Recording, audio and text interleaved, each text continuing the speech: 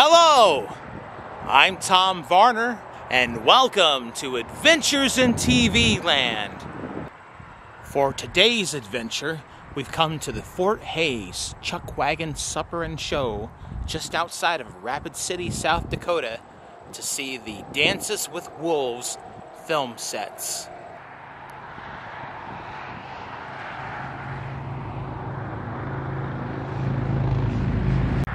If you come here to see the Dances with Wolves film set, it's free to walk around and do that, no charge.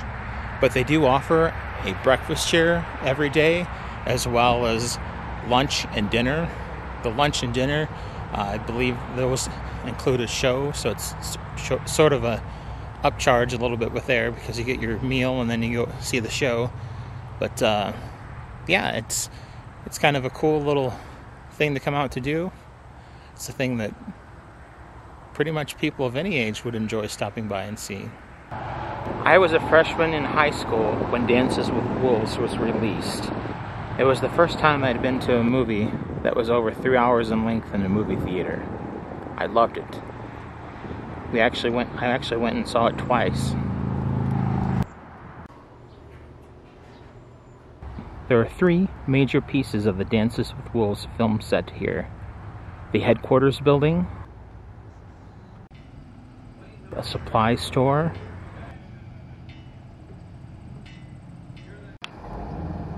and part of the sawmill.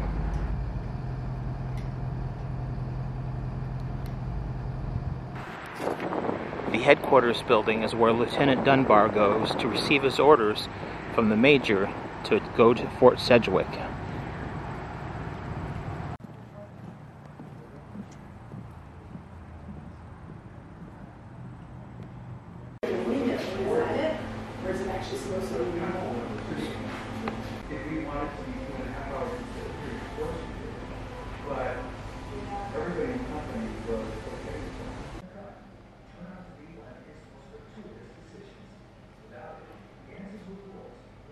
Okay, to try to be clear about things that were important to them and not like that. This is the room where Lieutenant Dunbar, played by Kevin Costner, gets his orders to go to Fort Sedgwick.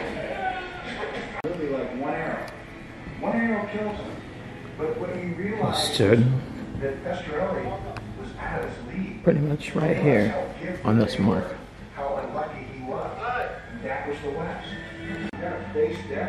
And this commanding officer sat at that desk. But then shortly after, Dunbar leaves. His commanding officer takes out a pistol and shoots himself. Thus no one knows where Lieutenant Dunbar has went,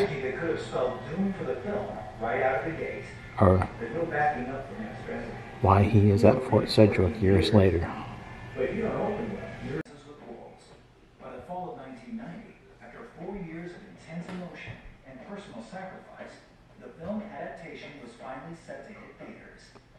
But before Dances was released to the public, it was slated for a world. And I looked down and I said, kind of. I run up the stairs, Kevin stays put, I run up the stairs, and I said, what the hell went on? Despite the controversy, audiences continue to swarm theaters, catapulting Dances with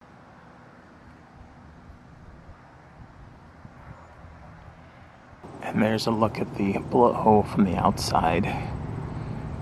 Now, obviously, there's a screen here and whatnot. So, that's where the Major shot himself.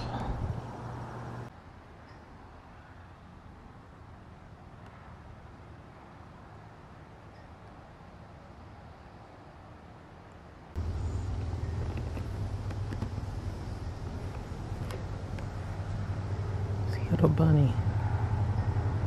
It's a little bunny. This building was also used in the filming of Dances with Wolves.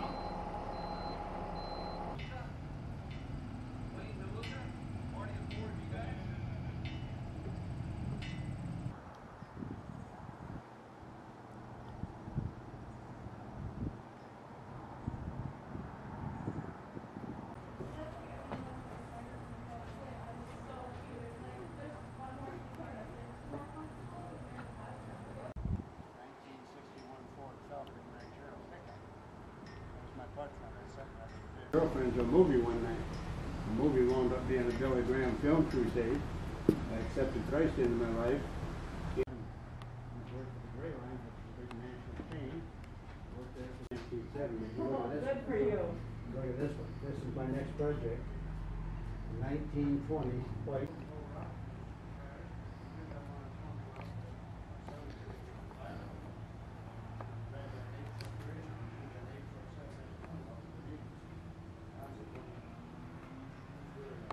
Beautiful trip. It's very scenic way to see the Black Hills. You get a lot of history and background and things that you normally would never see. Look around, some of this stuff is really used, and some of it's just display, but here you know, make use of it. It's just good camera.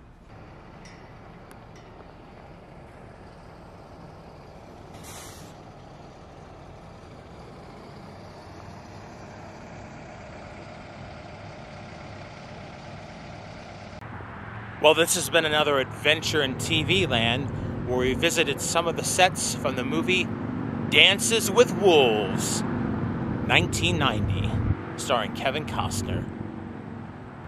Thanks for watching. If you've liked this video, hit the like button. If you disliked, hit the dislike button. Subscribe to my channel for further content and ring that bell for email notifications. And if there's someplace that you would like to see me visit, leave a comment in the comment section. Until next time, that's a wrap. Tatanka. Half of the movie. All of a sudden I saw Kevin shoot out of his seat. He's gonna kill. Tatanka.